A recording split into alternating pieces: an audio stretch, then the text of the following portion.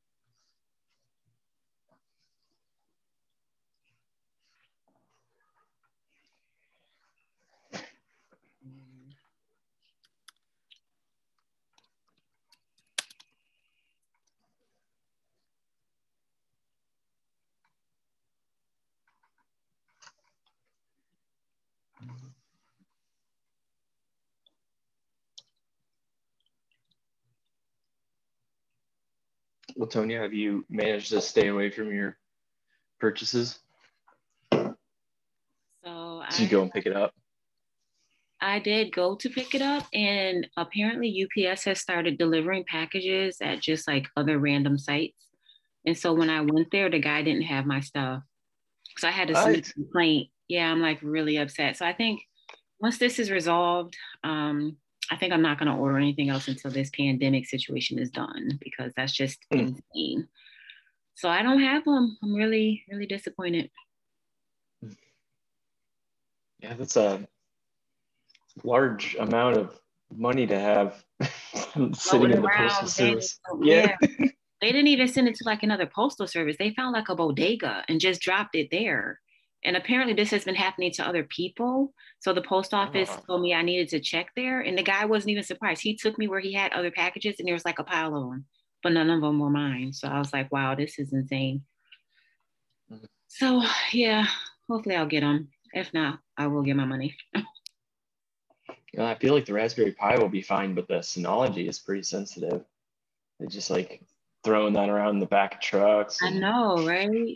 And ah, that's what I really ah, need. That's what I wanted to set up this weekend was to get that going. yeah. Man, you're gonna have such a good time when you get it. It's such a pleasure to work with. It's so easy to use. I could go on and on. I hope you like it. If you have any questions, I love talking about those things. Sure, sure, I will. Now, did you change your location? Because this looks like it's a whole Just looked different around. direction. Yeah, I was like, it looks longer rather than. Yeah. Yeah, I got done and I was like, I for some reason, as we've been doing classes, I've just been accumulating a massive mess because I've just been focusing on other things and keeping up to speed with you guys. So yesterday I just cleaned everything all day long and I was like, I'm just gonna move my tables and get a fresh perspective. Yeah, that's awesome. I love cleaning. I don't know why, but I just love cleaning and organizing stuff. And yeah. See, I'd have really bad habits about cleaning. I get to a point where it starts to bug me, and then everything must be clean. That's funny. Yeah, I can't do that. I need to I need to do that because I can't. I think that's how you're supposed to do it. I don't think you're supposed to do what I do, but As long as you all don't mind. yeah, my wife puts up with it barely.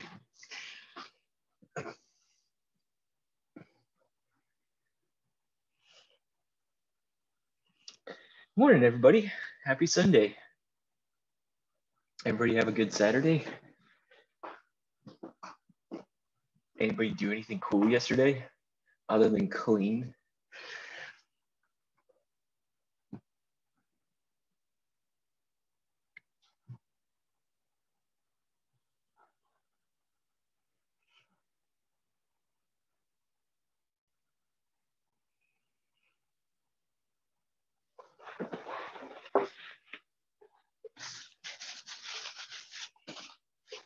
If everybody just clean, that's cool too. I'm not saying it's uncool to clean. Just Farmers market. What'd you get at the farmers market? So it's peach season. All the local peaches are out, and I love the donut peaches. They have regular donut peaches, and then they have like a yellow variety. And they're really good. And so I got that and some tomatoes, and there's more and more organic farmers and stuff at the market these days. So that's good. And I haven't gone very much over the last year and a half. So yesterday I'm like, I can go for peaches. I just need some fresh peaches. I've never heard of a donut peach before. Oh, they're delicious. They're delicious, and they're short. So it's like you just take one bite all the way around instead of like having like this whole gooey, juicy mess in your hand as you try to eat it. It's much more civilized. So it's actually a species of peach. It's not like peaches that have been left on the ground and gravity is. No, it's its own variety. Wow. Yeah. That's cool. Yeah, we're pretty lucky. We got a lot of fruits here you can get fresh at the market. They have a lot of different varieties of cherries and apples and pears. I got some red clap pears and stuff like that too. Wait, you're throwing out words I've never heard before. Radcliffe pear? Red clap pears. They just have a nice deep red color on the outside, rather than like the Bosch green pears that you see at the store. A red pear. I've never had a red pear before. I've had a Bosch pear before. The brown ones. I never had a red pear.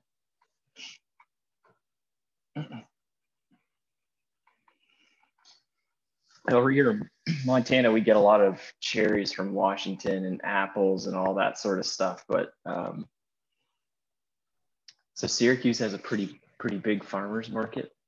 Oh yeah, it's the biggest in the Northeast. Oh. Yeah, no, it's like there's 5 buildings, and then during the summer they also fill like 2 sort of rows of parking lots in between the buildings. It's huge. Yeah, but yeah, all around the Syracuse area, there's a lot of like Wayne counties and some of them really big farming, especially apples, lots of apples, but all the other fruits too. I get it. When you're known for something, that's where the guilt comes in. You're known for something and you don't go and partake. Yeah. It's the same thing for here. We have really good skiing, and I never skied for like the first 3 years I moved here. So everybody made fun. It's this guilt that accumulates. Okay. The only thing that I was going to talk about today is generating free SSL certificates. And spoiler alert, it's really, really easy. So I figured that will probably go towards the end of the hour. Let's start off with any questions about, I know a number of you have dug into the homework and have questions about authentication and authorization. So let's dig in there. And then after that, I'll open it up to any questions you have, and then I'll close with the SSL certs. Sound good? All right, who's first? Questions about authorization and authentication.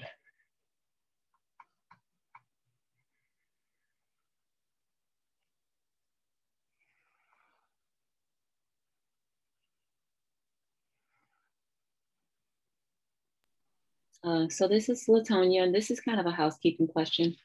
So when I first went in, I ran the install for Auth0 in the wrong place. And so I've since then I've redone it because I found an article that said there are specific cases where you would want to run it more than once. Like if you have a separate set of users maybe or something, you would run it for the different apps that you're using. But I was wondering, do I need to uninstall it from where I ran it the first time? It's up to you. Do you recall, I think it was the first week I taught with all of you, do you remember Shaw running into an issue where he had node modules up above where he was running his code? Does anybody remember that? Mm-hmm. Yeah. That's the only situation I could think of where you might get into trouble is you've installed something up above where you're at, and when you run code in your folder, you accidentally pick up some of those node modules from above you. So it's not really a big problem, but with SHA, we ran into that issue, and it was kind of a head scratcher because I think Ryan actually was the one to point out that was going on. I never would have even guessed it. So that's the only thing I could think of that would be a detractor from not cleaning those up. And I sent you a Slack and I sent you a screenshot because after I did that, I did my PWD and my LS, and I'm checking and I noticed there's this nodes file with some packaged JSON files. And I was like, I don't think these go here. So I sent a message to you and Max was like, yeah, they definitely need to go.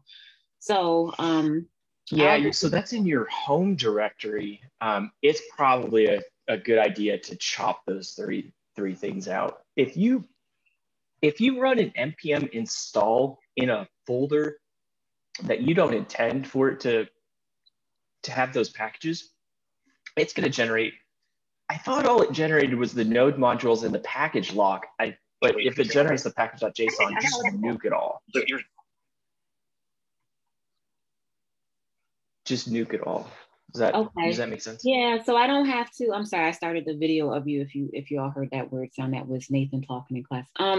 So I don't need to run anything in terminal though. All I have to do is just tank those files that came up in there, and I'm all good. Okay, thank you.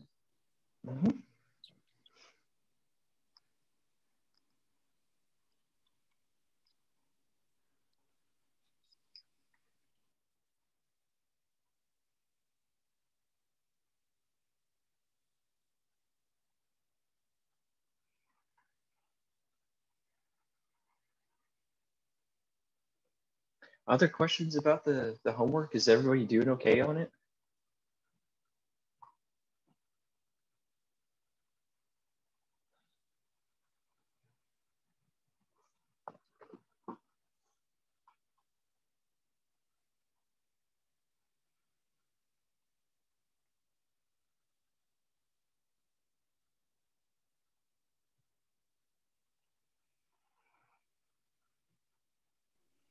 So I'll go again.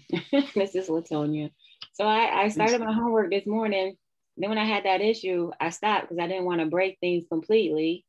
So now that I know, I just got to the point where I'm adding in the domain.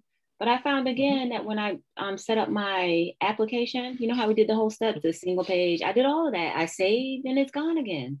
So I don't know what's going on. Can you share your screen really quick?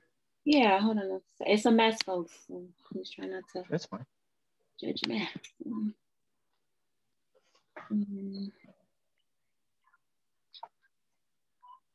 Before we get into what's going on with Latonia, does anybody want to take a guess at what could be going wrong here? Why things might appear to be dropping out? So I went into, it was application, and I set up a tenant, but I did the tenant afterwards because I must have missed that when we did it in class. But still, I set up a tenant, and that's my guess. So up in the top where it says create a scrape portal, you switch tenant. Oh. So it's saying I'm in the one that I want to be in though. This is and I'm guessing that the other one, the dev OJ5, I'm guessing that's where you're going to see, if you click on that, I'm guessing that's where you're going to see the rest of your applications.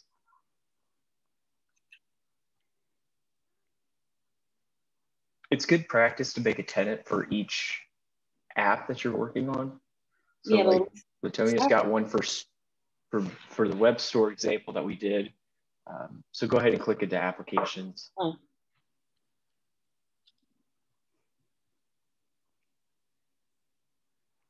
Yeah, it's right there. So can I move this over or do I just need to delete stuff? And it's a good question. If you click those ellipses, yeah, does it let you go to setting? Yeah.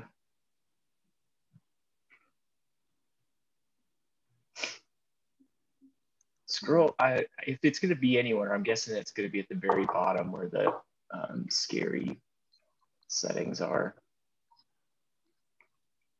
Yeah, if I have to redo it, fine. That's so weird that that happened. Okay. Well, just for the class. Mhm. Just for the class, let's just write an application really quick. So if you switch to your tenant that, and actually before you switch, do you want to go ahead and delete this one just to make sure we don't accidentally Yeah. pick it up? Let me just copy that real quick. Okay. And just delete. Nice. You knew that it was going to ask you I for it. really didn't, but knew it. Okay. And I'm going to come back and delete these. Should we keep the defaults? Is that something we need? I don't know if you could delete it, but it comes with it. I never recommend using it. Okay. I just leave it alone. Okay, so I'll leave that one. But once I'm done with my homework, I plan to delete this one. No offense to you, of course. Oh, no, it's fine. So switch tenant.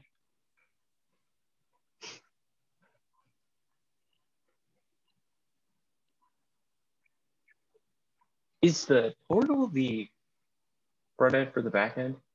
Is the what? The back front end. Yep. Got it. And it said to there's going to be the endpoint, and I wanted the endpoint to say portal, so that's why I picked that name. Yep. Okay. I noticed that you did like the very, very top, and I kind of didn't want to be confused about what it was doing. Okay, so I'm going to application, create. Stop me, because I'm talking like I know what I'm doing. No, you're doing everything right. Single. Okay. Yep.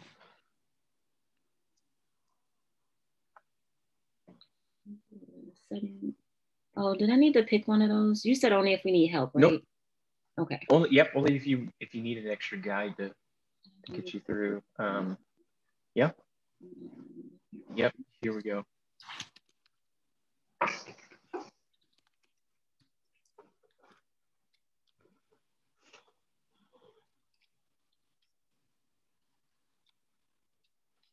Yep, exactly. Remember doing anything else here, but I'm going to go back and put my logo in. Okay, so that's all set. And then, okay, so then I just go to the terminal, right? And I go through the steps of install. Plug in.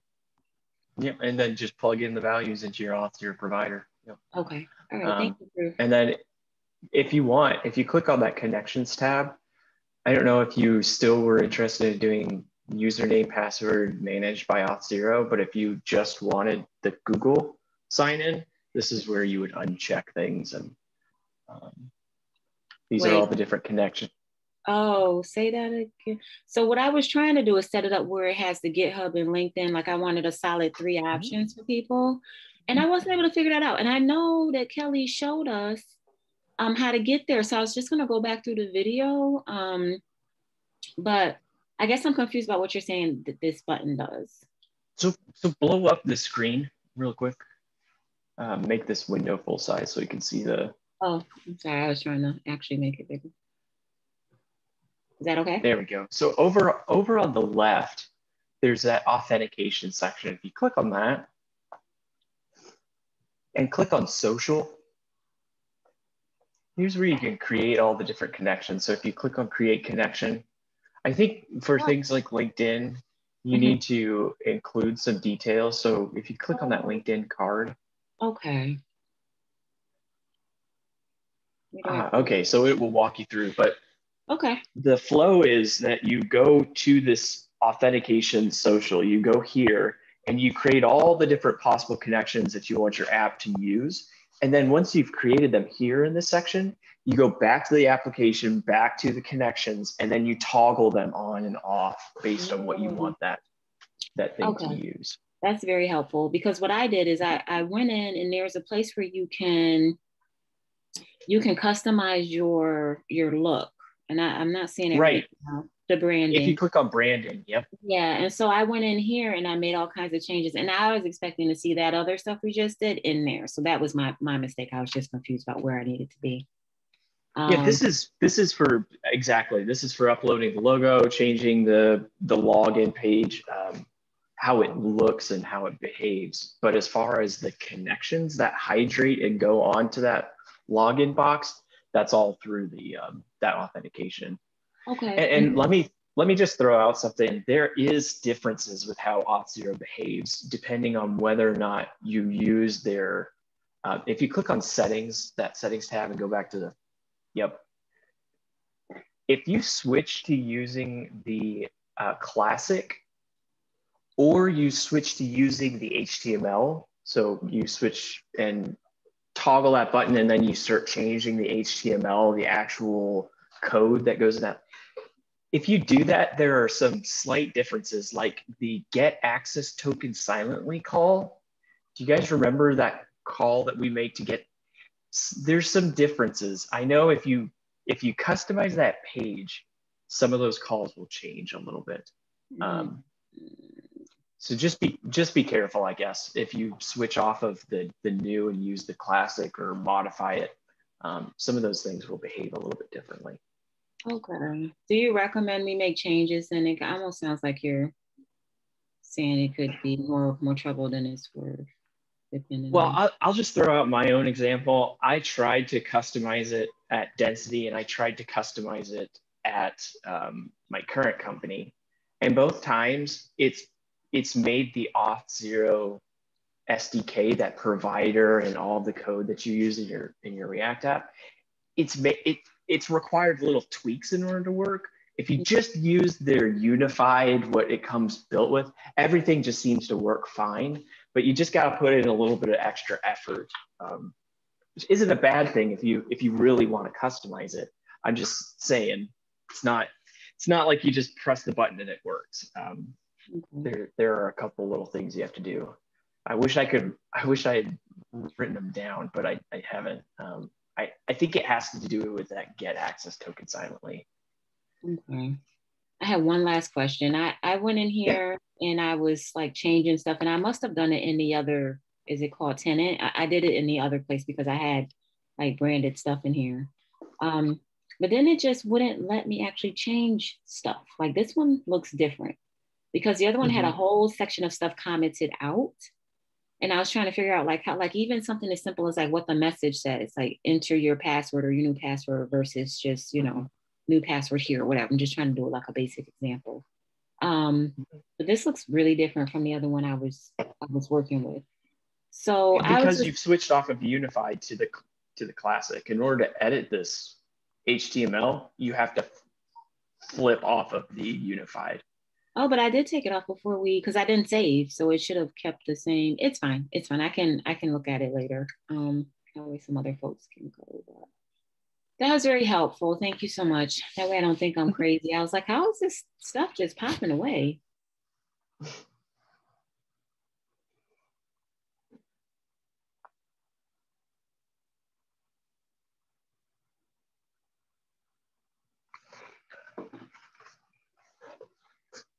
Other questions, thoughts? Capstone issues? This is your time, so nothing is off limits.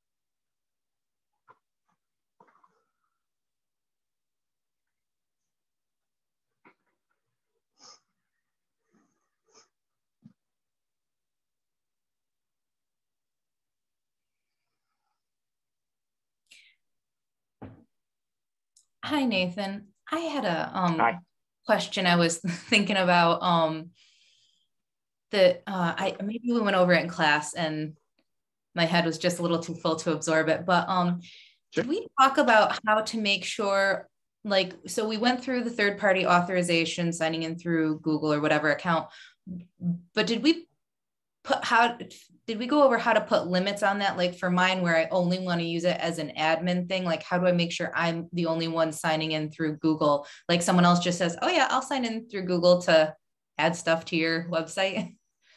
How do I limit to just me, like who can use that? Right.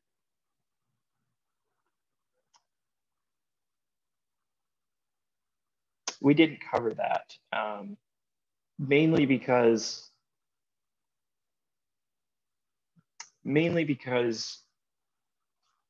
what I want people to feel comfortable with is kind of the traditional, we've got e-commerce, we need folks to log in and place orders, that sort of thing. The floodgates are open, anyone and everyone is welcome. For your case, I can think of two different ways to do it. The first and kind of what seems like the most obvious solution is, you remember how we pass that access token to the back end and we protect our endpoints using that access token? One thing that you can do is after your endpoint, well, sorry, there's a lot of options when I think about it. Recall that the access token, we can add permissions to it. Do you remember in class us adding permissions to users that have signed up on the website? And then we use a piece of middleware called check permissions. Do you recall the check permissions middleware? If not, don't feel like you need to go look it up. I can pull it up in like 10 seconds. Do you recall the check permissions?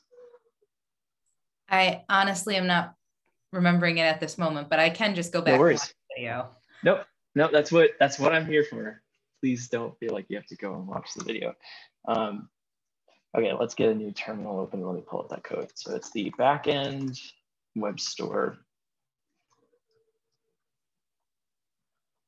And let's open up this code.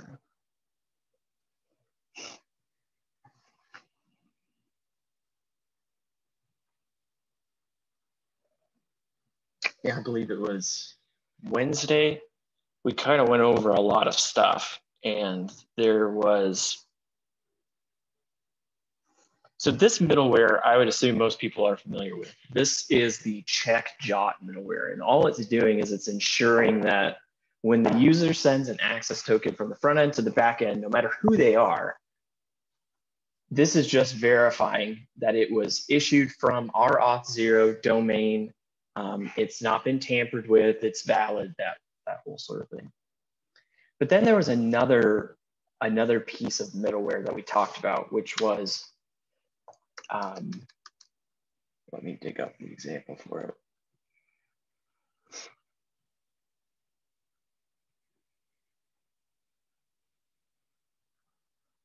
Actually, I think it's on GitHub. Let's look. Auth0. Yes. Nope.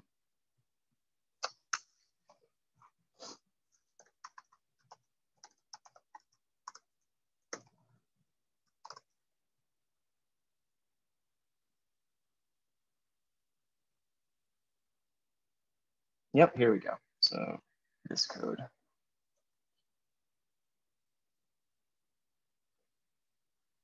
So there's another piece of middleware called check permissions that uses the other library that we installed, this JOT auth-z.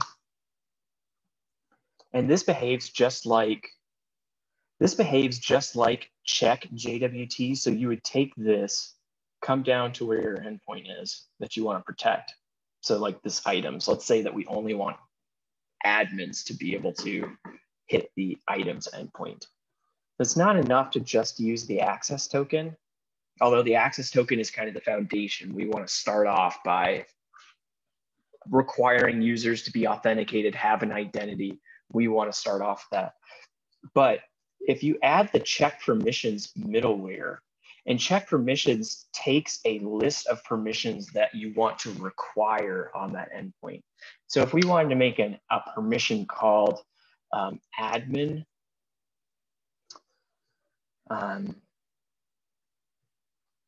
usually these permissions take the form of a verb : noun. So it would be something like manage admin, although there's nothing stopping you from calling the permission just plain admin, but Auth0 wants you to put it in this sort of scheme. So let's call the permission manage admin. So then what you would do is you would go to Auth0.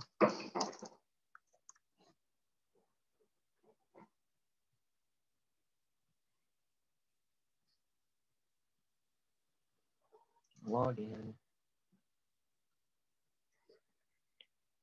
And go to your tenant.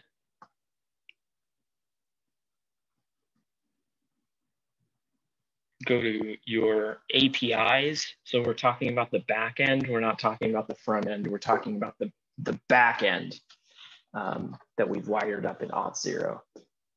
So you would go to your back end, and then here are the permissions.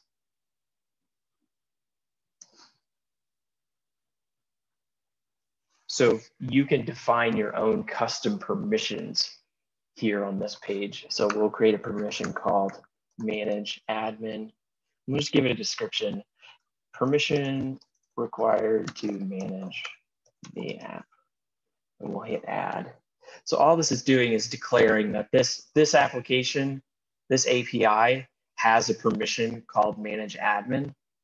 And now that it's up here in Auth0, whatever users have signed in, so yourself, if you're the only admin, you can go and hit assign permissions. So select your backend and then toggle the manage admin. So that's one way to do it. And I think that's kind of the cleanest way, because Brielle, if you had other admins, all you would need to do is go in here and give them the admin permission. The only drawback, well, let me stop there. Does that make sense? Is that, so let me go ahead and let me push up that code. So it's up on Nathan's web store, because it's really not that bad. It's just defining this piece of middleware, and that's about it. So let me go ahead and save and push that up.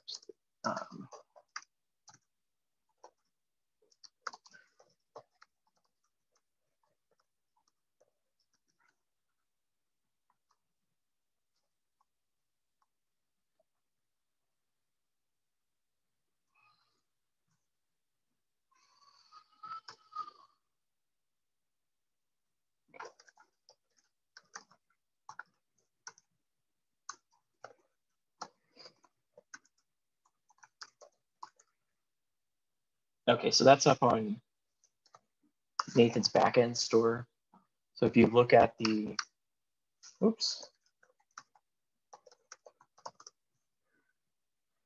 Oh, merge conflicts, man.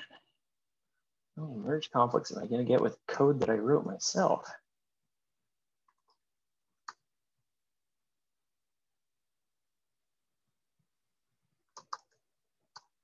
So for all the folks that are seeing what I'm doing on screen, if you are making changes and you're trying to merge them into GitHub, and let's say that the code isn't necessarily in sync, you'll get what are known as merge conflicts. And they're these funky lines. And all this is Git is saying that your main had something, you had something else, and we have no idea how to get those two things to reconcile. So you need to go and fix it by hand. That's what I'm doing here.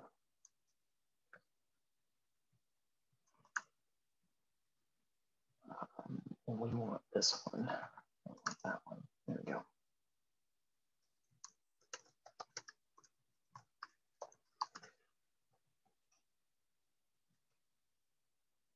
There we go. So now we've got a commit up here, and all it is the code for that middleware. So if you go and click into app.js, that's the middleware we're talking about, this check permissions middleware. And then to use it would be something like this.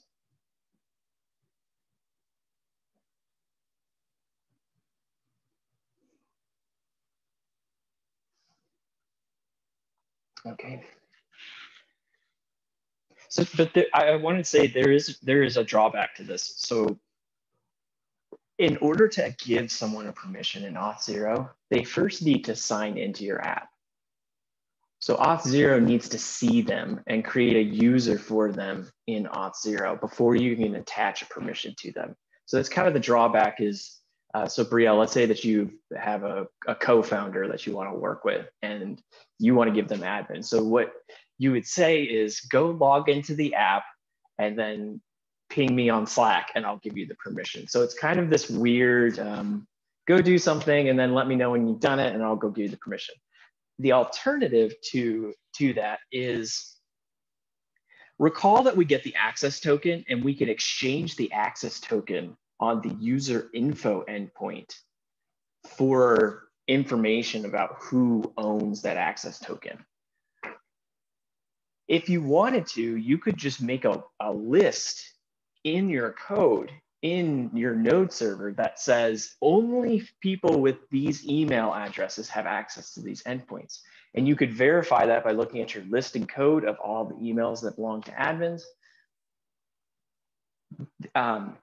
So take the access token, exchange it for user info details, look them up in the list. Are they part of the admin list? If so, cool, you get access to these endpoints. Otherwise, otherwise you don't. So that would be another kind of easy way to manage that. The only downside to that would be whenever you want to add someone to the admin list, you would need to make a new deploy of your app because you would have to change that list and all of a sudden you're kicking out a deploy. I think the third and final solution I'll give you is you could put all this in the database. So instead of making a list of users as a Node.js variable, you could just have a table in Postgres called admin users, and it's just a list of emails. So you could take the access token, exchange it for their user attributes, check to see if they belong in the admin table. If so, then they have access to the endpoint. Any one of those different avenues will work. I really think I like the first way with the permissions. That makes the most sense to me. I think I'll try to set that up. Thank you. Yeah, it's definitely the most streamlined, I think. Yeah, the only kind of annoying bit is saying, hey, go log in and then give me a message when you're, but I mean, it's also nice because somebody that's not technical necessarily could also do the same thing in Auth0 and do it on your behalf. They don't need to know about your database table, your variables, or any of that kind of stuff. So I like it too. Good question.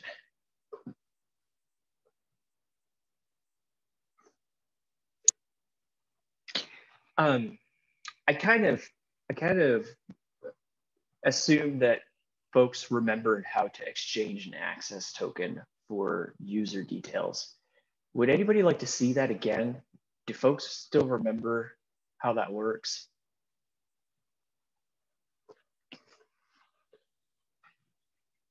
I'd be happy to see it. Yeah, okay, let me share my screen again because we kind of went over this pretty quickly. So let's say that you don't want to use, well, let's say you want their email address. That's kind of one of the most basic reasons for why you would want to do this.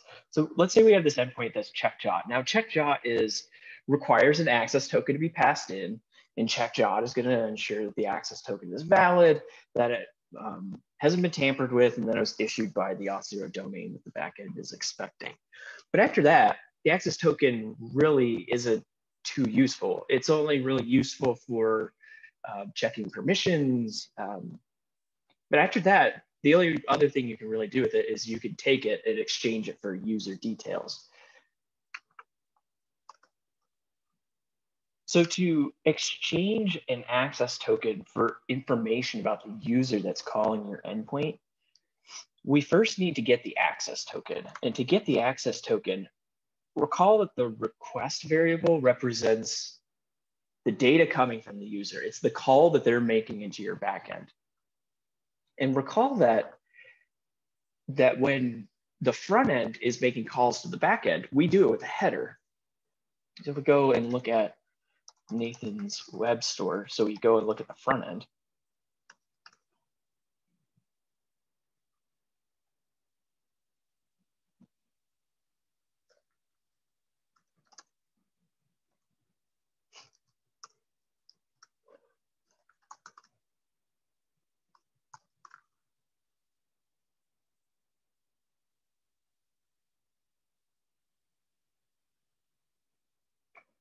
Ah, man, my code is all kinds of screwed up.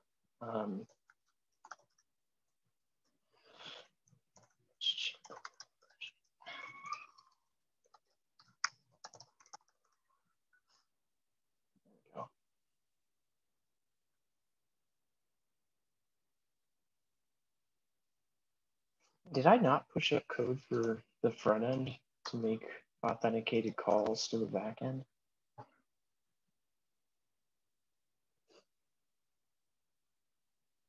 No, this is still going to my unauthenticated. Oh, this branch, maybe?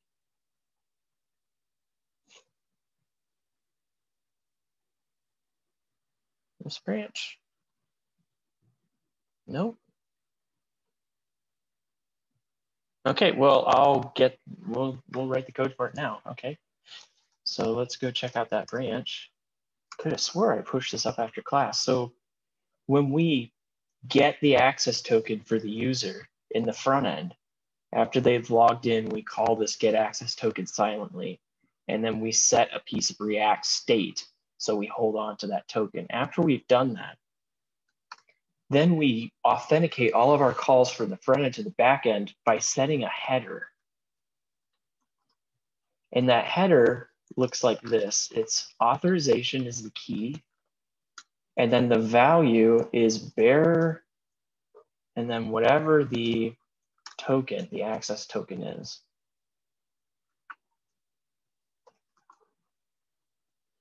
So whenever the front end is making calls to an endpoint that's protected by that check jot middleware, we have to send in an authorization token. So once we've sent that access token, we need to pull it out on the back end. We need to have it in that endpoint so we can exchange it for user information. So in order to pull this out, what the front end is sending to the back end, so if we go back here, if we want to get the access token out, we take the request, we look at the headers, and then we get the authorization header. So this is going to get, if I pull this up side by side with the front end code, this is going to get the value here. So we're reading that out on the back end. So we're taking the access token that the front end sent and we're reading it back out on the back end. And we're snagging it and we're putting it into this box called access token. Does that make sense?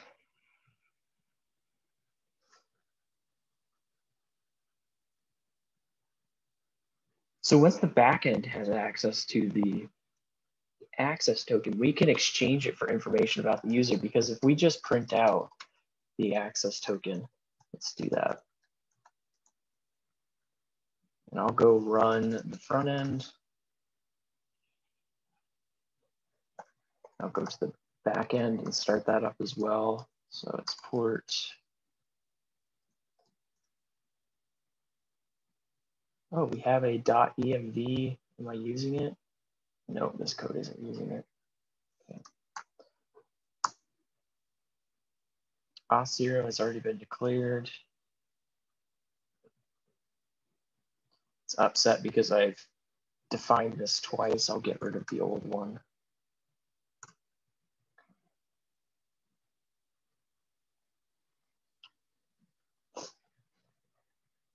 Oh, this was all of our example code from Thursday. There we go. Now we're running. Go to the front end. We'll log in.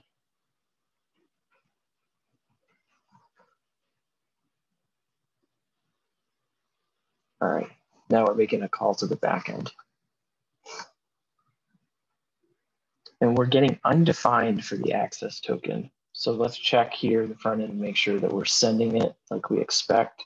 So we're making a call to the items endpoint. Let's see what is contained in it. Load this up. Let's look at headers. So we're definitely passing a valid access token to the back end.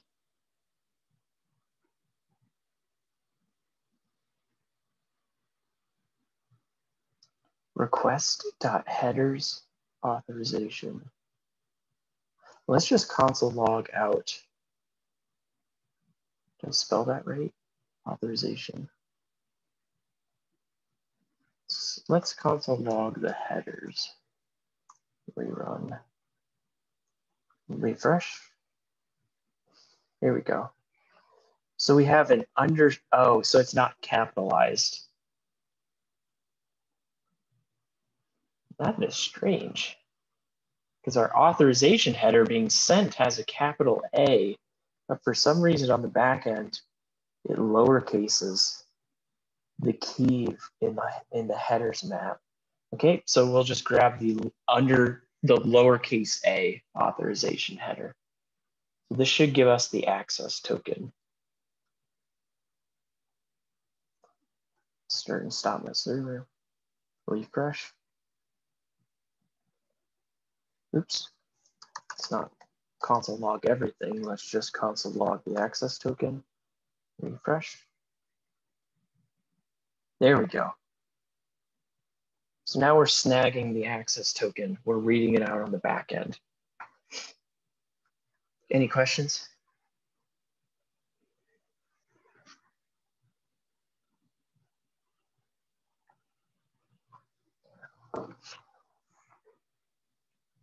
So if we take the access token and we go and inspect it, so go to that website, jot.io.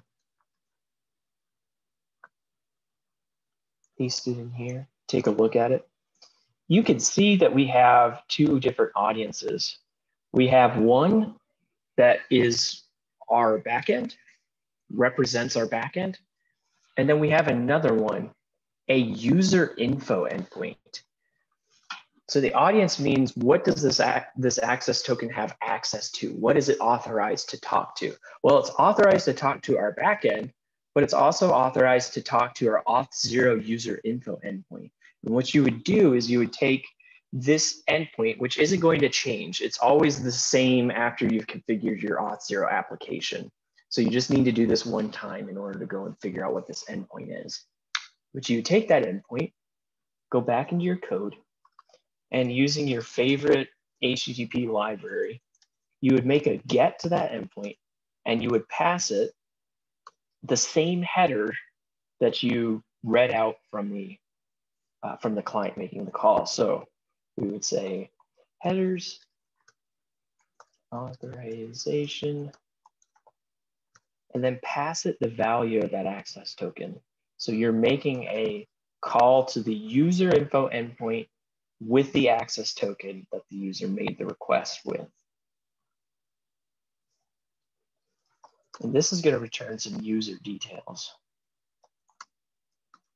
And because Axios.get returns a promise, we need to make sure we do an await here. And because we're using await, we need to make sure we have the async keyword in our function. But after that's all said and done, we can console.log the user details. Get rid of that. Okay. Restart your server. I'm going to go back into my front end, refresh. Axios is not defined, so let's npm install save Axios. Run again, refresh again. Oh, Axios is not defined, not because I haven't installed it, but because I haven't included it. So that's going to create the require line, refresh, refresh. There we go. Now we have an object with a data attribute. So what we should do is, instead of just printing out, so here, instead of just printing out user details, we should continue the promise, take a D, and return the D.data. We just want the data attribute that Axios returns. You guys have seen this before, so I'll restart that, rerun the backend. There we go. Now we've got an object that represents the user. So Brielle, this would be where you could snoop the email And if you had something as basic as const admin emails equals Nathan@gmail.com. So you could do something as low tech as this. Snoop out what the email address is, and then up here in your endpoint, do something like if user details, or sorry, if admin emails dot contain dot includes, that's the right word. So if the array admin emails includes our user details email, then we know it's an admin and we can do something. Else, if they're not part of that, we could do something like send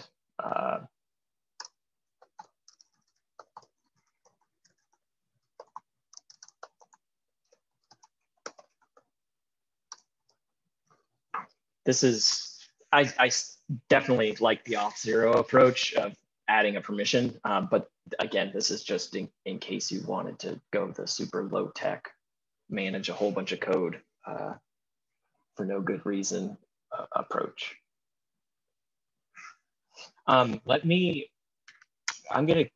think my code examples are kind of in a scramble after we did all those questions on Thursday. So I think all of this is in a pretty good state because we're running it right now.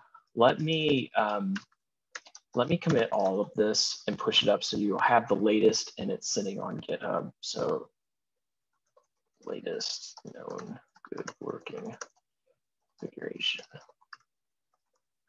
So there's the back end. And then let's update the front end. Local back end and send authorized header. Okay, so now both of these repos, Nathan's backend store and Nathan's web store, have the code, except for Auth0 is on the branch. Let's create a pull request to merge that in. Of course it has merge conflicts. We can do this.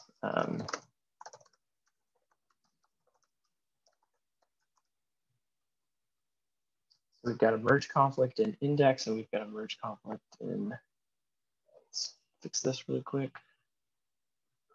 Oh, holy moly.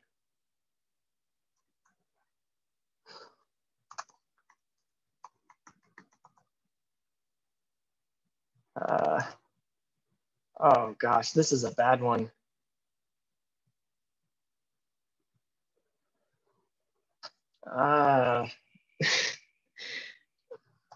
Let's just take what Auth0 branch has for truth.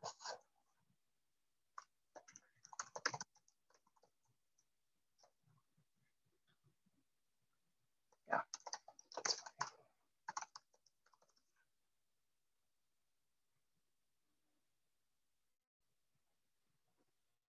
All right.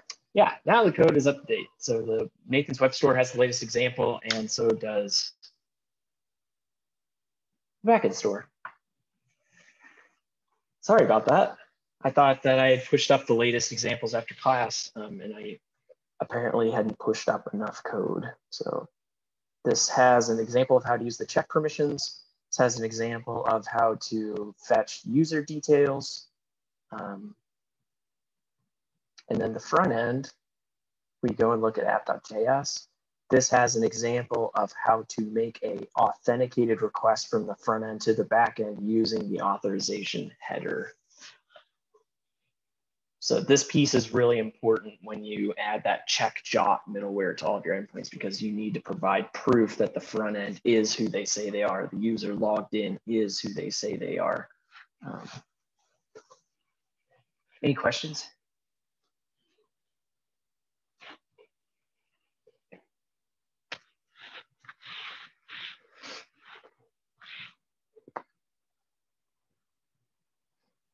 I don't have any questions about that specifically, but the merge conflict stuff has been making me think, and I'm wondering, I don't know, just kind of throwing this out there. If other people might be interested in like lesson, maybe like after the program is over or something like that, and how to do, I guess you were calling it social GitHub, Social Git. like with multiple people contributing to the same code or whatever. I don't know if maybe it could be like rolled into a Women in Coding event, or just like a reunion of the people who have been in this cohort or whatever. And if a bunch of us are interested, maybe somebody would be willing to teach it. I don't know. But I would definitely be interested. And women Yeah, in coding, Ryan. oh, I'm sorry. I was just gonna say women in coding doesn't mean you can't be a woman to go. True. Yeah. Thanks for saying that, so I didn't have to.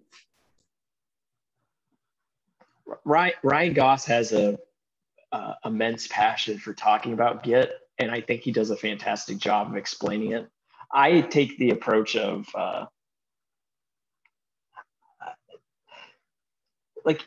don't feel like things will stick until you have a reason to figure stuff out, like especially on the job. Like part of your job will be you need to get your code merged, and so for me, that's when concepts really stick.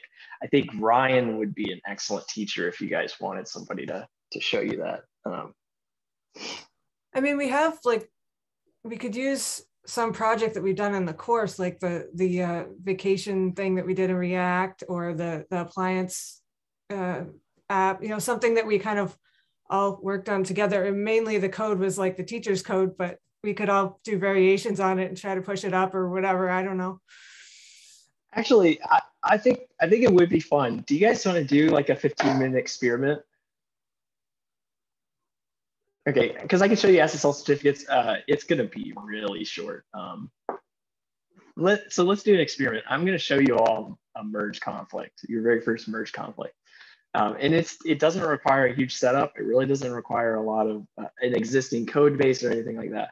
All we need to do, if we want to learn how to do the very most basic of social Git, all we need to do is we go to GitHub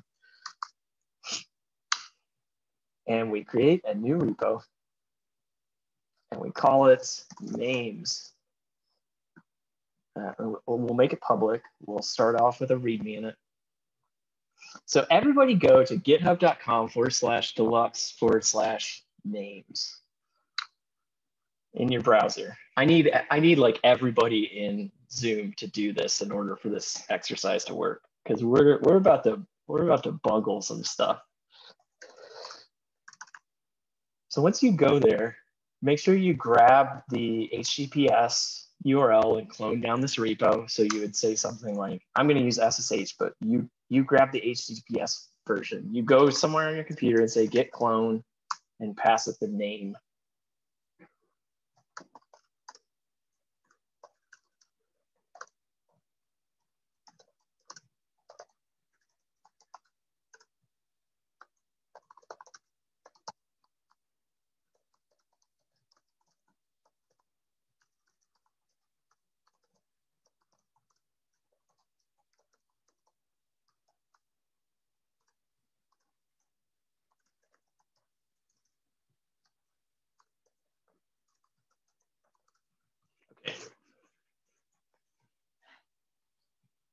Once you've pulled it down, pull again on origin trunk. I'm sorry, I use trunk for my branch name. I know you're used to main. I know you're used to master. I call mine trunk. So git pull origin trunk once you've cloned it down, and you should get a file that has my name in it inside of a file called names.txt. I'm sorry, what was the second thing we're supposed to do again? So go in, once you've cloned it down, do a git pull origin trunk. Okay, thanks.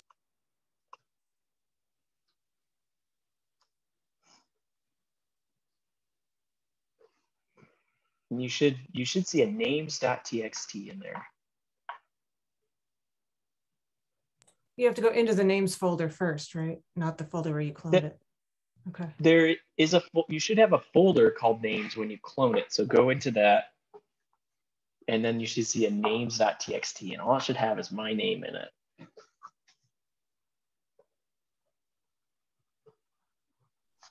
Nathan, I'm sorry. I'm starting to get confused.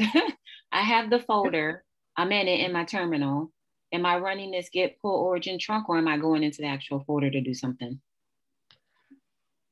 You should just run git pull origin trunk. Yeah. Do you see a names file in that folder now? Oh, okay. Good.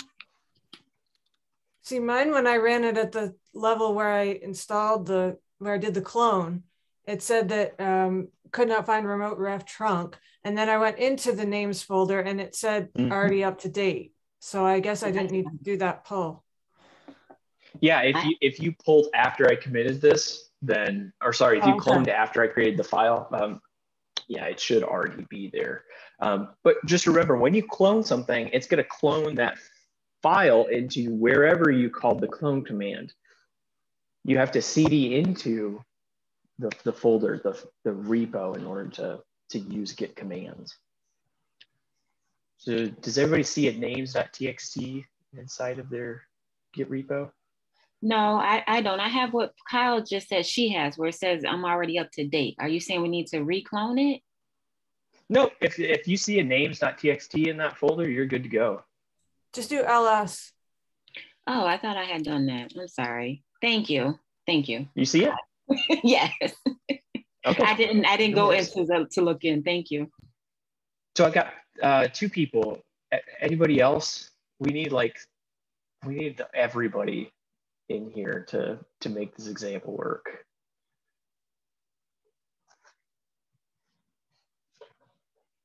I'm sorry, I was running a little behind you guys. So I cloned it and I'm in the folder. What did you want me to do next?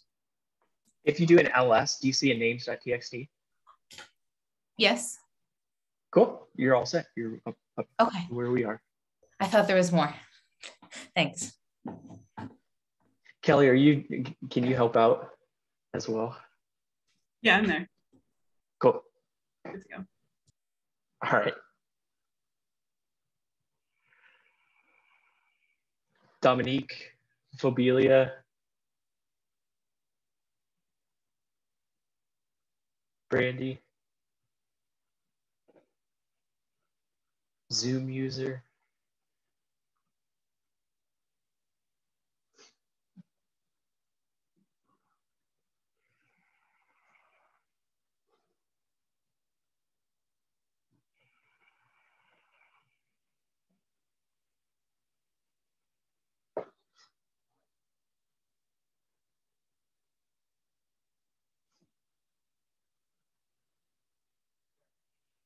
So apparently this is how cohort 1 was run. Is that correct, Kelly?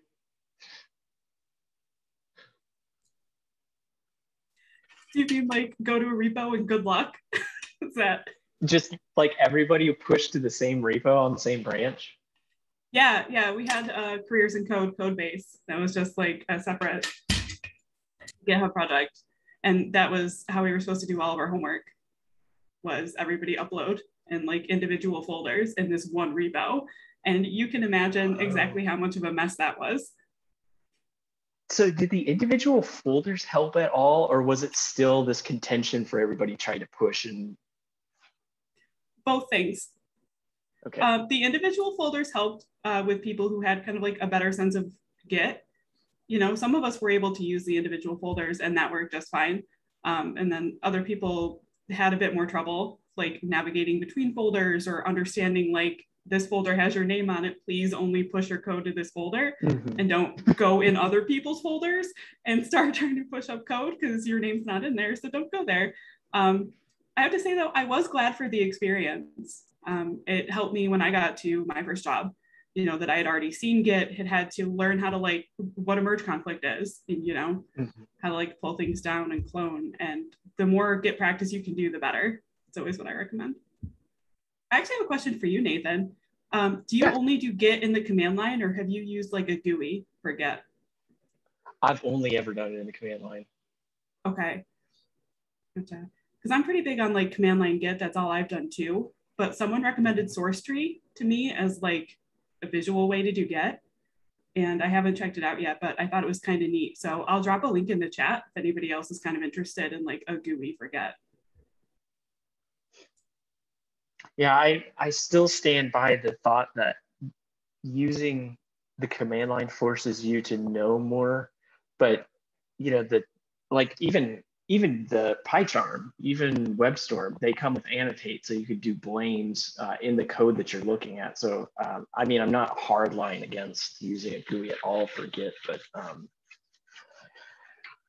and especially when it gets really nasty. But even when it gets really nasty, I don't trust the GUI tools because I don't trust them to like safely navigate me out of whatever situation I'm in. Never too good to zip up and reclone and try it all again by hand. Never, ever too good. If you can't do it with Git, you can definitely do it with some drag and drop. Reclone, number one tip. Yep. Never be afraid never to too reclone. good. No, you're never too good.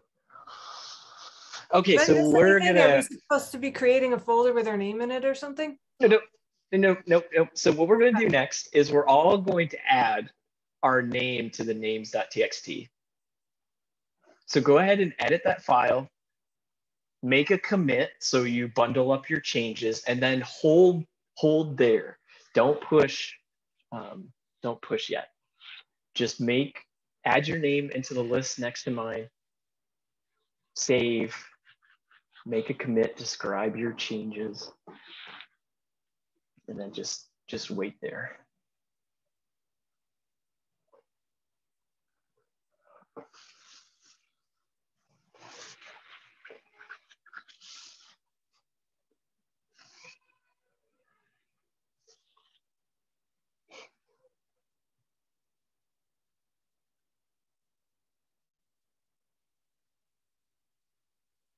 I'm going to do the same thing. I'm going to add another name. I'm going to join in the fun. Nathan Evans, John Smith. You said we can hit enter after we for the commit, right? You can put anything you want. For my commit, I'm going to say added my name. Right, but were we waiting to hit commit, or are we hitting commit? Okay. Thank you. Go ahead and commit. Go ahead and make the commit, but don't run the push just yet.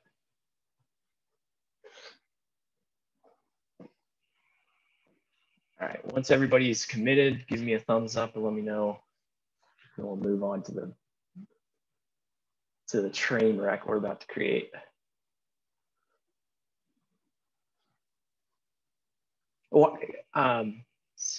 So why I keep sounding disparaging. Why do people think we're about to hit a train wreck?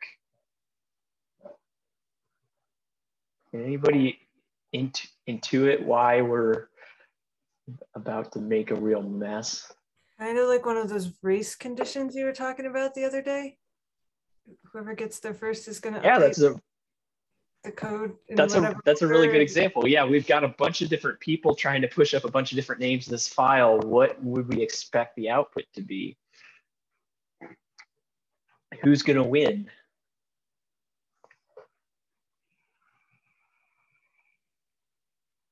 Should you be getting quote after you hit enter?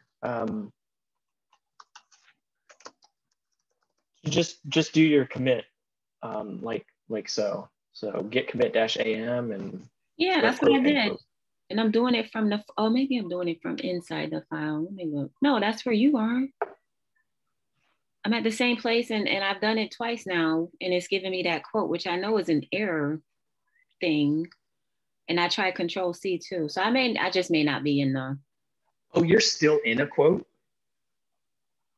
It's once I hit enter, when I try to do my commit, that's when it turns back that. You know how instead of having my directory. It does that? Yeah.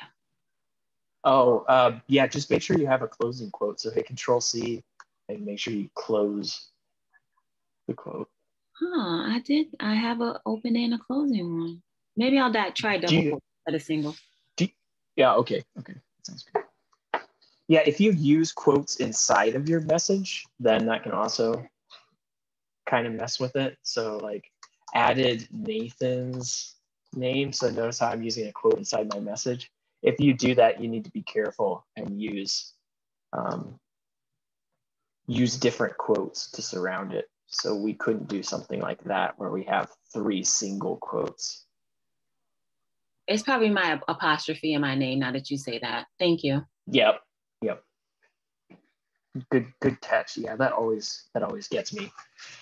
Okay, now that we've got commits, let's push. So everybody to do a push, because I use special branch names, it's going to be git push origin trunk, not main, not master, but git push origin trunk. I'm going to hit it first so I get in. So my push worked.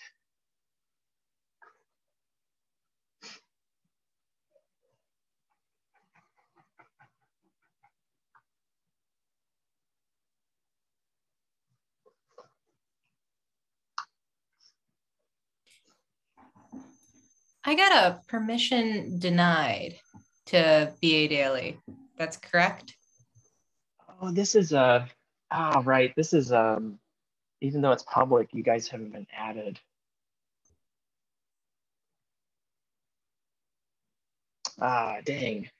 I thought this was going to be easy. We need to, only you can contribute, manage. Is there a way to just make this completely open? It is visible. Oh gosh. All right, start giving me some emails. Or actually, just give me your GitHub username if you can recall what that is. If you drop into Slack, I'll add you to this repo real quick to find out what your GitHub username is. Yeah, put it in chat. To find out what it is, you would go to github.com, click on your username, and there we go. Added.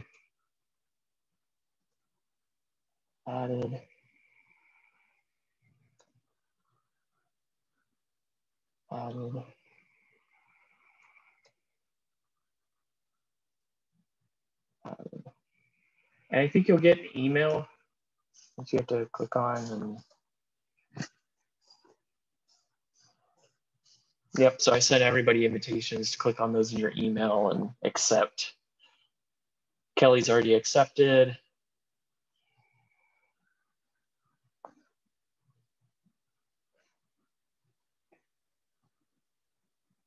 Kyle just accepted.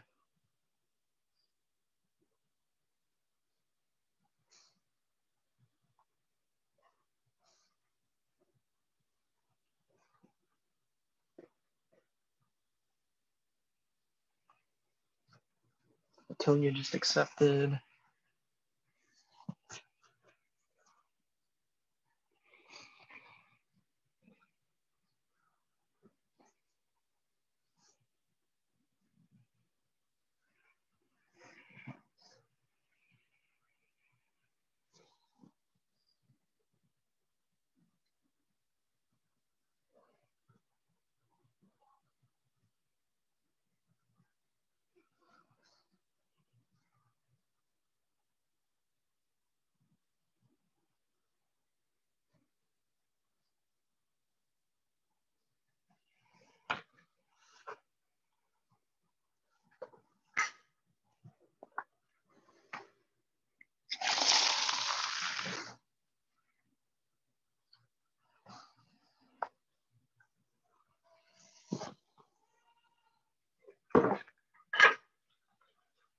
Brielle, Mel, are you guys able to see the invite in your?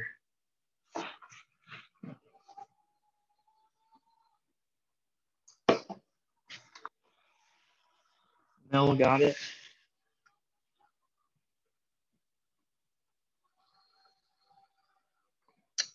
Dominique, did you put your email in chat? Or sorry, your GitHub username in chat? I'll send you an invite.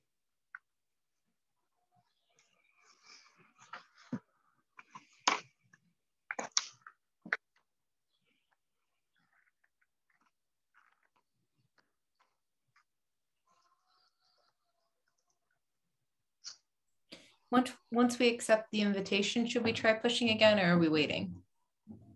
I think we're about to get one more contributor. Let me invite Dominique. Invites. right, Dominique, I sent you an invite, so if you can accept it in your email. Dominique, do you have a commit ready? Did you add your name to the names.txt? I did not. I took a bathroom break and I'm behind. So actually, yeah, I'll just follow along then. Thank you. Okay. Okay, so everybody's in. Let's all push. So get push origin trunk. Hopefully you don't get a 403 this time.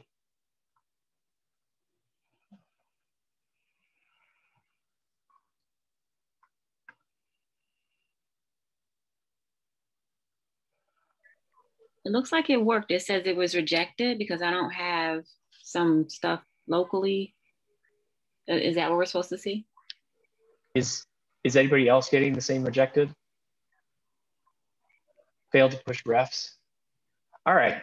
Yep. So welcome to the traffic deadlock world of social Git. So master has moved. I have pushed the latest, so I am now the source of truth. So what you must do is fight amongst yourselves to push. That could be either through communicating between each other, or you can just all blindly keep trying to push. But here's the process. So trunk has moved. So what you need to do is you need to git pull origin trunk. So you get the latest changes.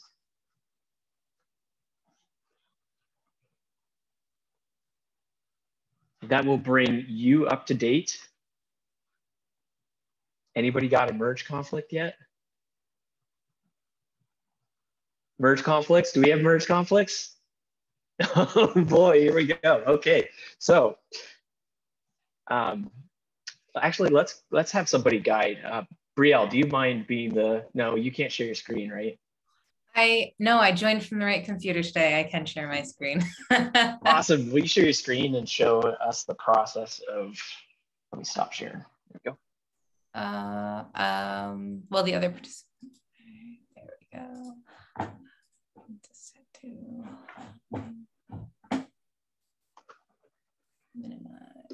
minimize.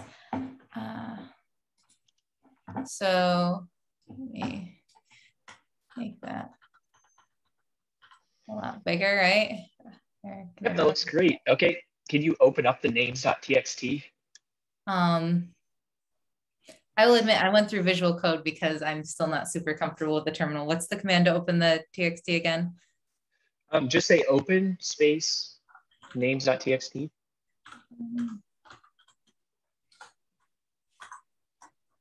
Oh, what am I typing?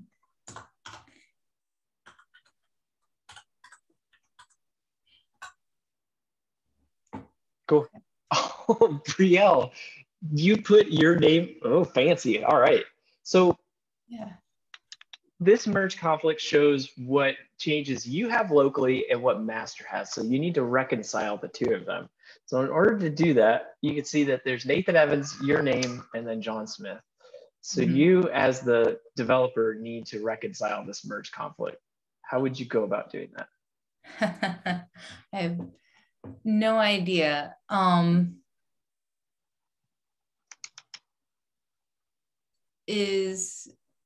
What is this line? So it's a marker. So everything between the line that says head and the equals signs, all of that is what you have in your local Git repo. Everything after that, after the equal sign and up to where you have highlighted, is what GitHub has. Okay. So those markers are really just for your reference to know what you have locally and then what GitHub is saying that it has pushed up on GitHub. So your job is to take out those markers, so the DD6, that whole line, and the head marker, and you're supposed to make this. So can I literally just, because what would have happened if they were on the same line? Like it wouldn't have put it on the same line. No, okay. So is this all it takes? Yep, if that's what you think it should look like, because you're actually rewriting you're creating a new commit when you're doing this. You're making changes. You're reconciling the two pieces of state.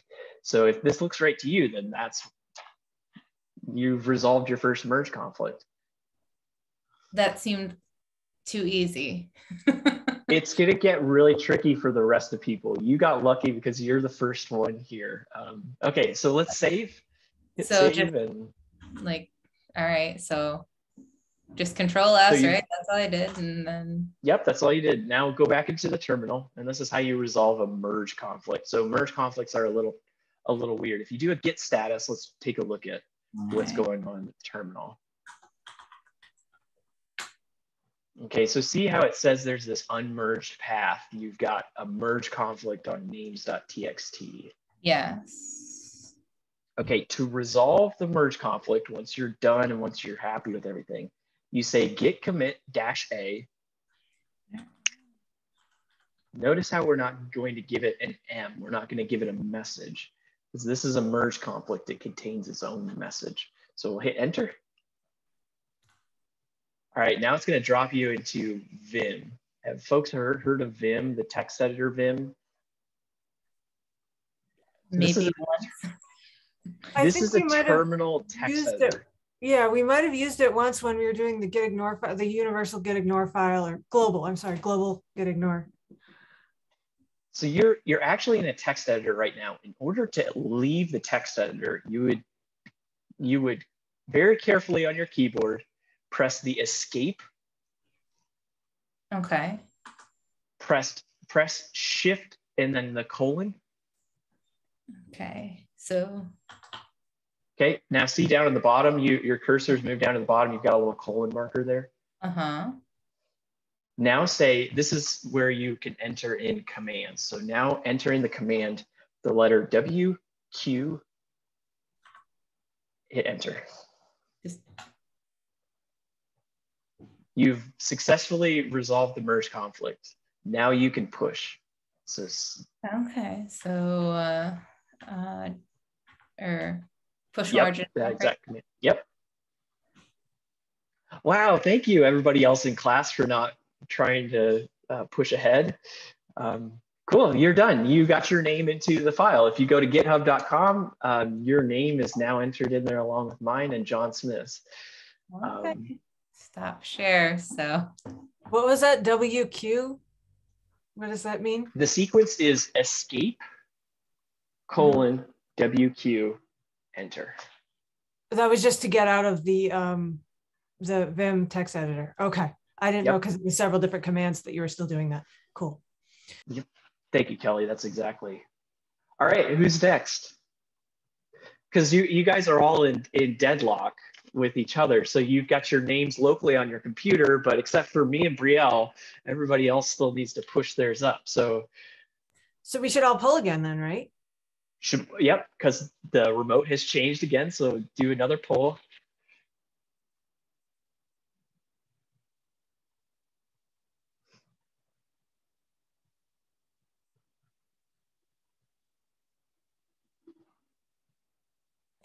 Still bungled? Polling is not possible because you have unmerged files. Oh, right, because we're all still back on the original merge conflict. Yeah. Yep, this is Git. So let's think. So you can resolve the merge conflict here where you are at, but this is resolving the merge conflict with an older version of main, an older version of history. So we could resolve this merge conflict, the merge conflicts that everyone has. But then when you go to push it, you're going to find out that you're still behind because Brielle just pushed up a commit. So then you'll pull again and you'll get another merge conflict. So the easiest thing to do here is going to be to reset. So to do a reset, you say git reset -- hard in the terminal, and that will reset everything that you've been doing, and you could successfully pull again and get another merge conflict. Okay, but that's going to take my name out that I put in, right? Which, I mean, doesn't matter for this exercise, but if this was real code, I'd want to back up my code first. No, since you've already committed, you have a commit locally, git reset will not wipe that commit out. It will just wipe out everything that you currently don't have committed. So all of your staged and unstaged changes. Okay. So if folks do a git reset -- hard and then do another poll, you should see a merge conflict where the merge conflict is now with Brielle, because Brielle was added to main. Kelly, are you able to see that? So I'm actually running into a different issue entirely. I have a message that says support for password authentication was removed on August 13th. Please use a personal access token instead. So I have to do just some updating on my GitHub. Are you using SSH keys? I did. I had a username and password saved for a long time, and then I kept getting emails like GitHub is no longer supporting passwords. Change it. Mm-hmm. And then I did a bad thing and didn't update anything. I was just like, nah, I won't worry about it. And now all of a sudden it's like, no password. Use personal access token. Did you ever create an SSH key and do the whole SSH add? And have you seen that? I don't think so. Maybe that's not what I did. I know like a long time ago when I first started using it, I put in my username and password and it's just kind of rolled through the whole time. Okay. So has anybody else been able to pull and get a merge conflict with Brielle? Latonia, you've got one? Okay, so you're gonna... I didn't say her name anywhere, or would I just have to open the file? Open up the file and check it out. You should have a merge conflict. You should see those funky markers in that file.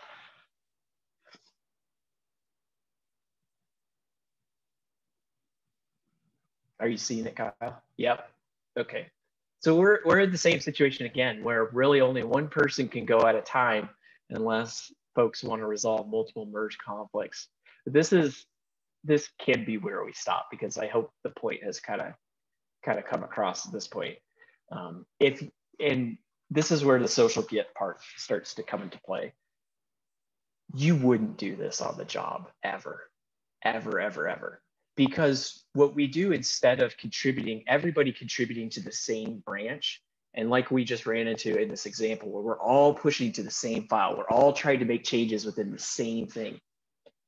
That is realistic. A lot of developers may be working on the same file, like our backend. Maybe folks are writing new endpoints, so we're all adding to our server or our app.js.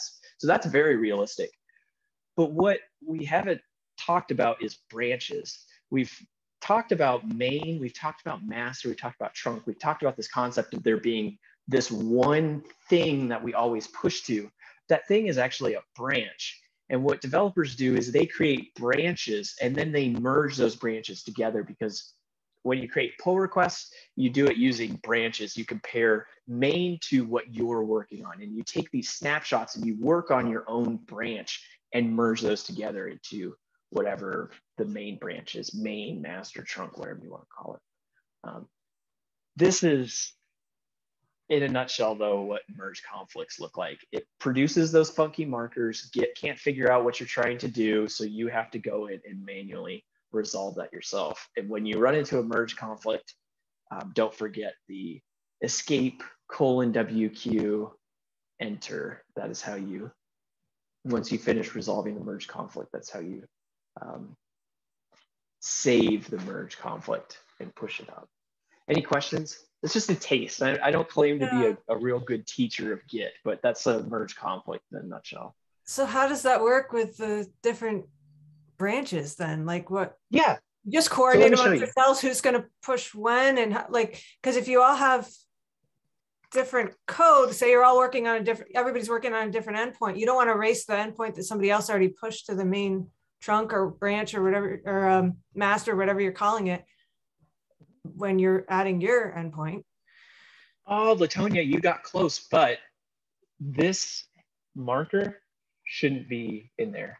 That's just a helpful guide that Git adds for you, so you can see what the changes are inside the file. But other than that, great job, because you resolved the merge conflict correctly. So, sorry, Kyle, I got distracted. Were you interested in seeing a branching example? Sure, yeah. If Okay. you have one that you can show, it's not. Oh, totally. So let me fix the merge conflict drop head marker. Okay, so notice how we've all been working off this branch called trunk. And in your repo, your Capstone repo, you call it main or master. Just think of those as being synonymous with, it's the main branch. It's the primary one that shows up on GitHub when you go and visit the page. To create a branch, you would say git checkout -b and then give it a name. So I'm going to say adding favorite color. So this is going to be my branch name. And in my terminal, I've switched from being on the trunk branch to now I'm on the favorite color branch, which means that wherever trunk was at that point in time, it's like a tree. I've now diverged off onto my own branch, my own leaf, my own branch going off of that tree. So now what I can do is I can do all the same stuff. I can add my favorite color, which is, I don't know, orange. And I can make a commit and I can say favorite color for Nathan is orange. And I can do a git push origin. But since I'm not on the trunk branch, I'm on my own branch off of that tree. Instead of pushing directly to trunk, instead of pushing to main, instead of pushing directly to master, I'm going to push my branch. Okay, and then GitHub will pop up this link for you after you've pushed a new branch, and I'll ask you if you want to create a pull request. You'll click into that. And then this is where the pull request deal starts to pop up. And I mean, I see this every day at work. So you'll get really used to making pull requests because this is how you contribute code. So let's say I want to get Latonia to approve my changes. I'll go ahead and request her as a reviewer to make sure that I've spelled my favorite color correctly. I'll open the pull request. I should provide a description of the changes I made, but I feel like this one's pretty self-apparent. I'll politely ask Latonia, will you come and check out my pull request and verify that I've added my favorite color? So Latonia will come in here, she'll click on files changed. Git will show what the change is that I'm proposing. So I'm proposing that we add the pipe character and the word orange on line 1.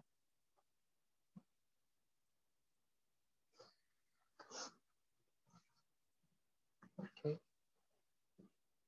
And Latonia, if you come into this pull request, you should have, very nice, you're natural at this. So then we can hit merge pull request, confirm merge. So we've merged this into the main branch trunk. So now if we go and look back at the GitHub repo, we'll see that there's a merge for the pull request. Inside here is orange. So that's the right way to do this. And if we had started off doing that, we probably would have still had merge conflicts, but not nearly as bad as what we ran into. So if you folks want to try taking a stab at opening up a pull request, the process is from the main branch. So I'm going to go back to trunk.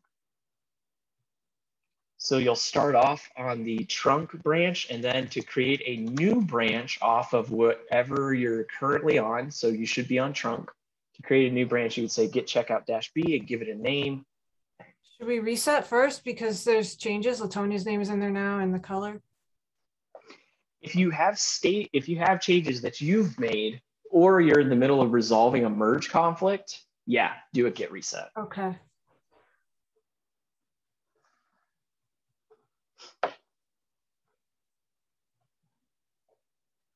Latonia, I think you've already added your name. Can you make a pull request to add your favorite color to your name?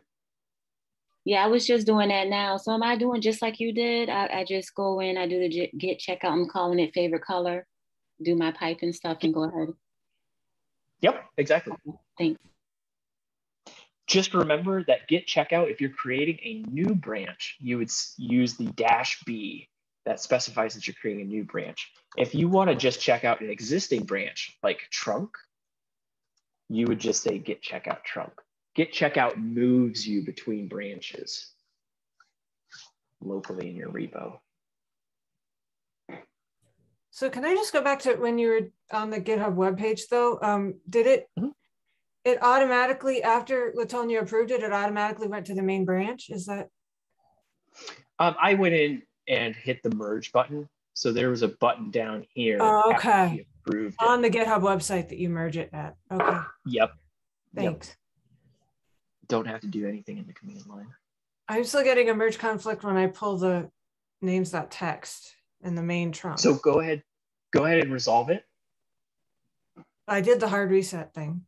And then after I did that, it said auto merging names.txt conflict, merge conflict, and names.txt automatic merge failed, fix conflicts, and then commit the result. Yeah, so you'll still need to do another reset and another pull. No, don't do a reset. Fix the merge conflict. So go into the file, correct it so it has your name. It doesn't have those conflict markers in it.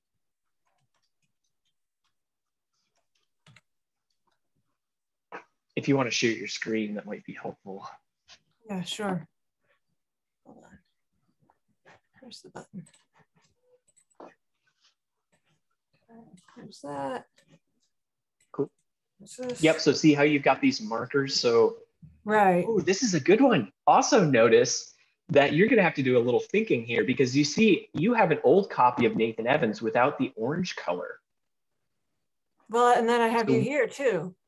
Yep, and then you have me there. So again, everything between everything between head and the equal sign is what you have on your computer. Everything after the equal sign and the funky greater than symbols below is what GitHub has. So you've got to make sure that you intelligently. I want to keep your name there. Yep. And then get rid of this and put myself on the bottom. And then. Ooh, yeah, that's a good move. And then put a color for me too, I guess. Cool.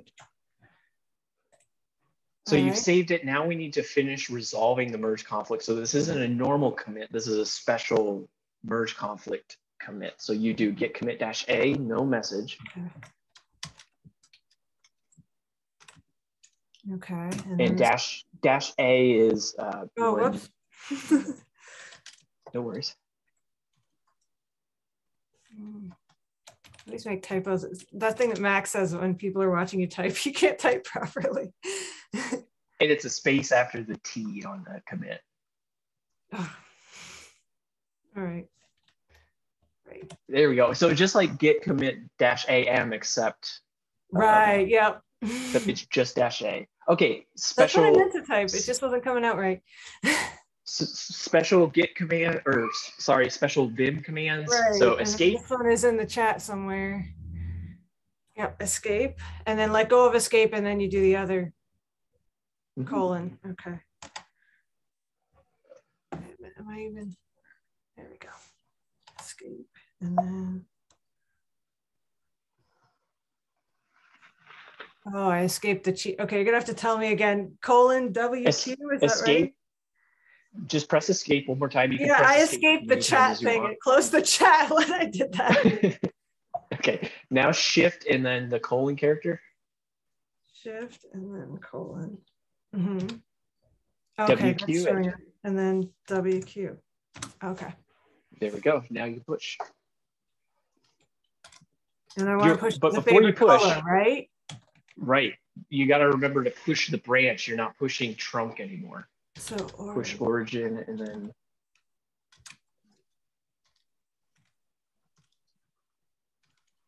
like that. Okay. I haven't created that yet, but you've created it on GitHub, so it doesn't matter. No, I haven't created the branch. Have you not created a favorite color branch? No, I haven't. Okay, no worries. So go ahead and back up. This is fine if you have a commit already on already saved. So do a git checkout -b. So you're going to create a brand new branch. And then I think other people might have I need already to put taken. favorite color here, right? Yep, that would be the name of your branch, but go ahead and call it favorite color dash Kyle, because branch names we don't want them to collide. So if someone's already taken the favorite color branch, we don't want you to accidentally use it. So, okay, go ahead and hit enter. So you're going to switch to that branch if you do a get status. Okay. Notice that it's saying on branch favorite color Kyle. So you've moved off of trunk, you're on your own. Hey, it moves you automatically. All right. Yep. So now you can do your push. Okay.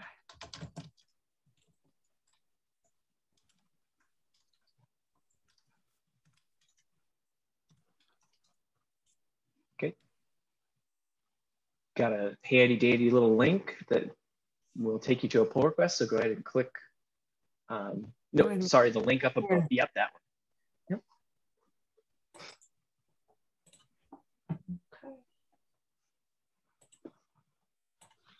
Okay.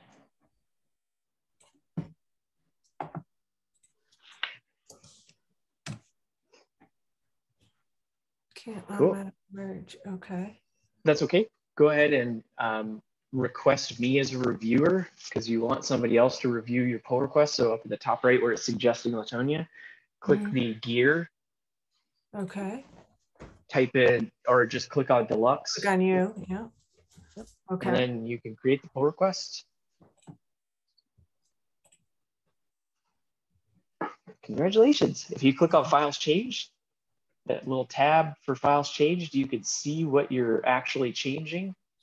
So go up to the top, click on files changed, see the tab, commits, checks, files changed, there you go. Okay. Oh, it thinks I removed and added John Smith. That's interesting. Because I moved the lines up. I think it might be a new line character that it's getting tripped up on, but it's functionally equivalent, right? Right, because if the red wasn't there, it would be correct. So yeah. Okay, let's click back onto the conversation, or you can hit back, that works too. Yeah. All right, so you've got another merge conflict. So scroll down. So Git isn't going to be able to merge this because you still have a conflict on names.txt. So go back into the terminal. We need to resolve the merge conflict here. So to resolve the merge conflict on your branch, you would say git pull origin trunk. Something in trunk is. So we've got a merge conflict again. So let's, yep.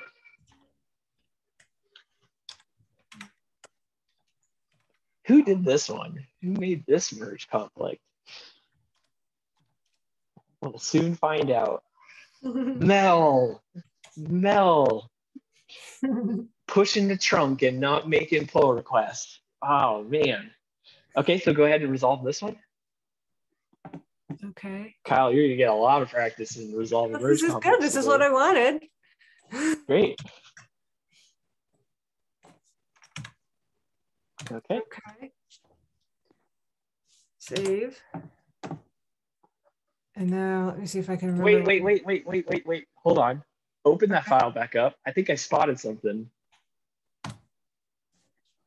I'm in there twice now with both a color and without a color. Oh, because this is from Mel's code, right? Thank you. Okay. Hang on. Look right to everybody. With Git, we can find. Oh, Mel, you added me in. Yeah, it was. So that's the cool part about Git is that it tracks what everyone does. So there's actually a command called git blame where you can get your pitchfork out and find who did what. So that's why I'm picking on Mel because I can see who did what. Okay, so you've successfully completed it. So go ahead and seeing that you're on there twice again. All right, so now let's see what was the next step is git. Do I need to do git commit -a or do I need to? It's a special merge conflict, so you use the special commit. Right, I think that was right. Is that right? Perfect. Yep. All right. and then escape.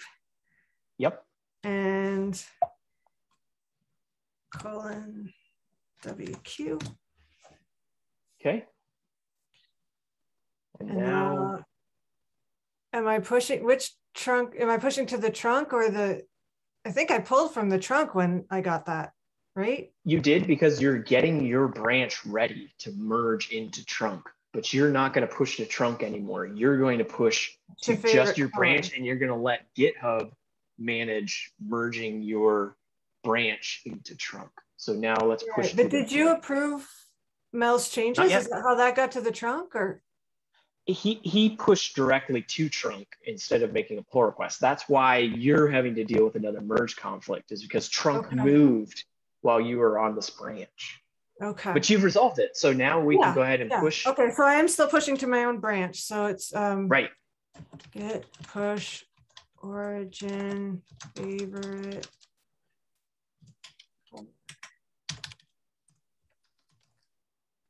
Okay. Now, if we go back to the screen moving around us, on the web browser here. So you can see if you scroll up a little bit more, there's a new commit that was added. 3 there, or files changed? Yep. Yeah, either one. If you want, we can look at either one of those. Yep. So see, you've added 2 minutes ago, you added that additional merge commit. And now if you go to files change, you approved, and this is the current one, right? I haven't approved anything yet. So if you go and click on files changed, I'll go in there as well. That's like a merge request, not an actual merge. Exactly. Okay. It's a merge commit. You've fixed a conflict.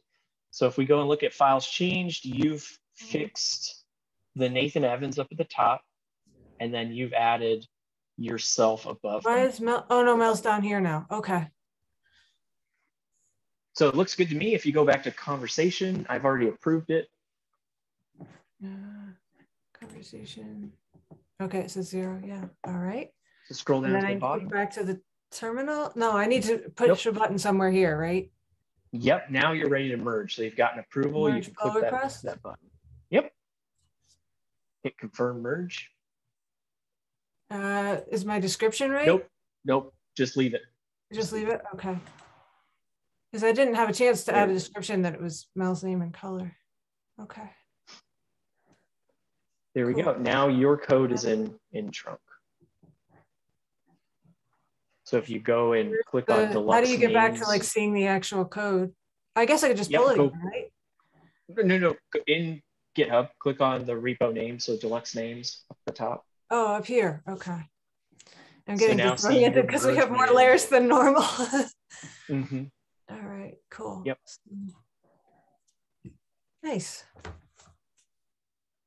And now if we go in the history. This is everybody. Yeah. Cool. Trainwreck 101. Cool. Anybody have questions? I know this is just a smattering of info, but this is kind of what Kelly and I do every day. So it's so real though. Like this is good to show. The takeaway is that in all of Careers in Code, we've been pushing to that one special branch. Mm-hmm. And in your day-to-day as a professional software developer, you really won't see that. Folks won't be pushing directly to trunk master or main. Instead, they'll make pull requests. So you'll branch off of those. You'll make these pull requests. You'll tag people to take a look at it and give you feedback and critique. Because if you go back to that pull request you opened, you'll notice that you can add all kinds of discussion. So Kyle, click on the pull request. We're still sharing. Okay. Sorry. Oh, you want me to go back? Nope, you're good. Yep. Share my screen again? Yep. Okay. Now, so click up on the pull requests tab up at the top next to code and issues. Okay. Yep, that one. And then click on the closed. So we're going to look at some of the older pull requests. So yep, that one right there. So these are all the closed ones. Click on favorite color, Kyle. That was your PR. Okay. So There's a comment box down below. So if you scroll down a little bit more, you can leave comments on the pull request saying, yeah, this looks good, or I'm going to test this afternoon. So you can leave a message for the person that wrote the pull request. You can also, if you go back, don't believe this is your favorite color. yeah, prove it to me. Where are the unit tests? If you scroll back up to the top, though, you can actually leave comments on lines of code. So if you click on the Files Change tab, scroll back up. Yep. Files changed. Okay. And then, so maybe I disagree with you that your favorite color is purple. So see where on line 6, if you go and hover over line 6, move your mouse down a little bit more. Oh, this line 6. See, this is confusing because the green line 6, not the red or the white. Because line. we're adding, right? Okay, right. So I'm hovering over normally, it. I had to click, but yeah, plus. Okay. Oh yeah, that's the plus. Yep, click that. So you can leave a comment on this line. So go ahead and say something like, "My favorite color is actually indigo." I don't know. Color is now blue. And then add single comment. The starter review, you can do this whole deal, but if you just add single comment, yep. Okay, exclamation. There we go. So now you can leave helpful little hints on here. So when folks come and read your pull request and they're curious about different changes, like why did you use let instead of const on this line? Or why are you committing an API key on this line? So people can leave you these kind of comments and you can come back and address your code and push more commits. And it's kind of that back and forth that you see every day on the job. This is kind of backwards because we've already merged it. People don't usually leave you comments after we've merged it, but if the pull request is open, this is the sort of stuff you'd be doing. Okay, we've gone for almost 2 hours. Do folks want to, does anybody have any questions, I guess, about that sort of stuff? I know it's a lot of stuff. You don't need to grok it. Please pester Ryan to give you like a proper academic, here's how Git works, because he's extremely good at it. But also don't sweat it. Kind of fun. I know it won't be fun in real life, but it is a lot of fun because you're communicating changes with other people, you're working with other folks, but also don't sweat it too much because I'm positive that your colleagues at whatever company you start working for will be more than happy to help you learn some of this stuff. And if they aren't, then they're probably not the kind of people that you want to work with anyway. So don't sweat this, because some places have different requirements. Like at companies I've worked at, it was the Wild West. We made pull requests as a show of faith, good faith. At some places, it was literally a requirement in order to do business that we had people reviewing code. So different places have different requirements. So don't feel like you need to get all of this in one. I don't. I just wanted to have some idea of how it worked. And yeah, I actually, one of my mock job interviews, the person asked me about that. And I basically just said that we've only been using it to back up our code and that I was aware that there was such a thing, but I didn't really know anything about it. So now I feel like I could answer that question a little bit. Cool. Other questions, thoughts, concerns?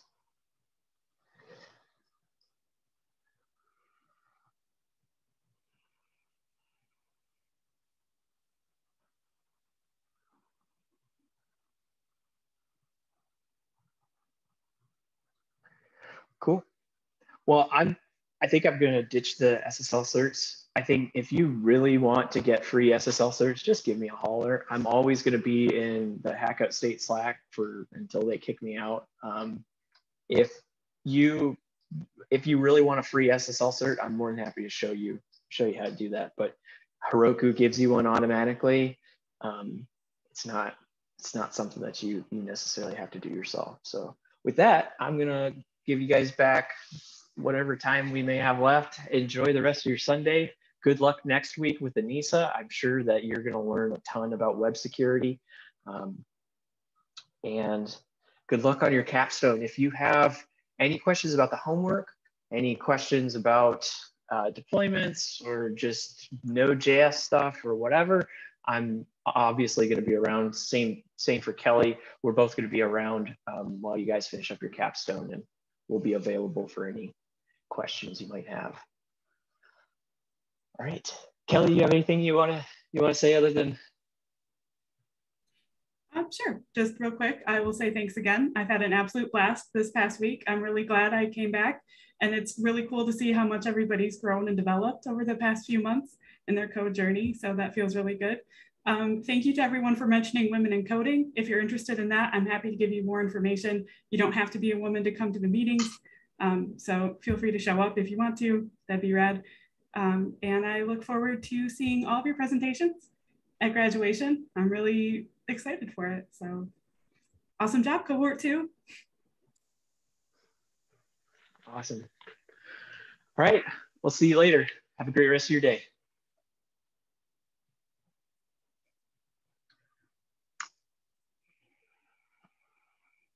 Brielle, do you want to meet? Do you still want to meet? I think you're muted. You are muted. You are muted. Thank you. Sorry.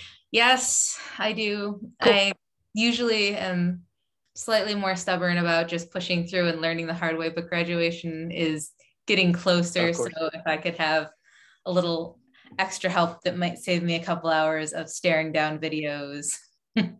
Absolutely. That's what I'm here for. Can you give me 5 minutes? I'll shoot you a Google Hangout link. Perfect. Thanks. Cool. See you in 5.